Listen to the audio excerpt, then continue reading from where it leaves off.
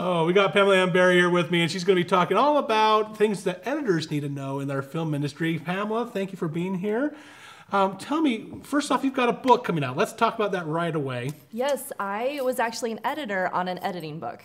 I know. Seems a little redundant to me, but... Well, editors need their editors as well.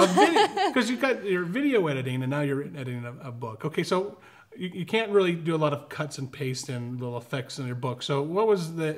Tell me, how did that all work out? How did you get to make this book in the first place, and then who's it for? Well, that was a long story, but to make it short, that I ended up winning an editing contest, and then I started working for Richard Harrington, and over the years, he's written like 30 books, and this new book coming out called An Editor's Guide to CS6, it was more like, hey, Pamela would be perfect to help edit this book. And so that's how I got onto that. Mm-hmm. And I learned a ton, for one, because I got to be a part of a project that helps teach other editors.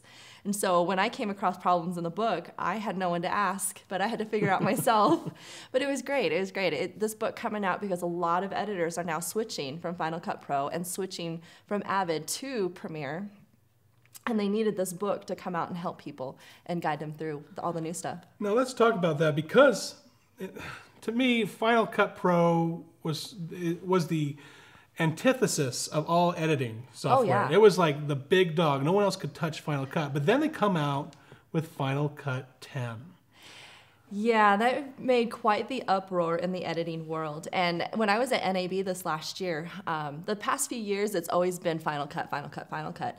Well, the Adobe booth this last year was the biggest I've ever seen it. I mean, they had the big names out there speaking, and that place was hopping. It was amazing to see, and they are upping their game because they're now the Premiere editing system. Well, do you know if these guys over at Adobe ended up sending Final Cut Apple guys a gift basket for their big screw up, or because they really should be really happy of how poorly they handled this? Because not only, I mean, don't get me wrong, Final Cut 10 is not a bad editing program. No, it's not. But it's not the professional grade that we were expecting. But now we see what happens with Avid and all the cool things that are coming out. Tell us some of the upgrades we're seeing in CS6. The nice thing about CS6 is if you are coming from Avid or from Final Cut, you can they have presets, so you can have all your typical shortcuts that you're used to right into Premiere. What? Yeah. So if you're used to Final Cut and you're used to all the shortcut pathways, you don't have to learn a whole new platform. No. They're all already integrated. Exactly. You just set it for, oh, I'm a Final Cut user, and boom, you're ready to go. Now, what I liked about Premiere before is that they had that auto render in the background. Yes. Is that still there in CS6? It's still there, and it's much improved. Really? Yes. And one of my favorite new additions to Premiere is what's called Prelude, where you can ingest all your footage and you can log it, you can metadata, and then you can also back up to several different entities before you even bring it into Premiere.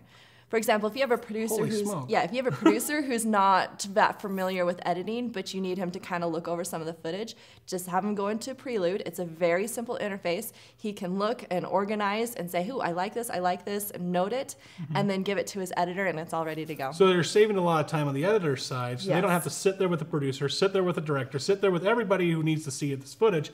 They can all watch it pretty much from their own home computer. Yep. And go through it. Oh, I like that.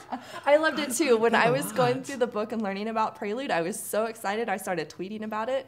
And then I ended up meeting with Wes, who's over Prelude, and I got to have a sit down with him and go more in depth about Prelude and learn more about it. And now I'm completely, Prelude is probably my favorite addition to CS6. And we're almost running out of time, but we also have they increased the sound quality. Yes, that's a huge thing. I literally jumped off my chair when I started learning all the chapters on Sound Booth, because they upped their game, and they knew they needed to up their game with so many people switching over, that now you have so many more options when it comes to sound, and you can do just a ton of work right there in your sound booth. I'm freaking loving this. This is awesome. I'm an editor junkie myself, so this show used to be a one-man band. Now I have the wonderful crew that's helping me make it.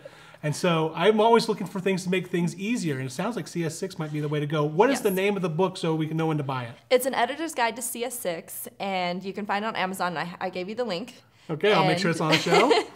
So it's a great book, and if you have any questions about anything when it comes to CS6, you're always welcome to give me a call. Perfect. Pamela, thank you so much for coming. When we come back, we're going to be talking to more awesome filmmakers here in the state. You are watching Filmed in Utah.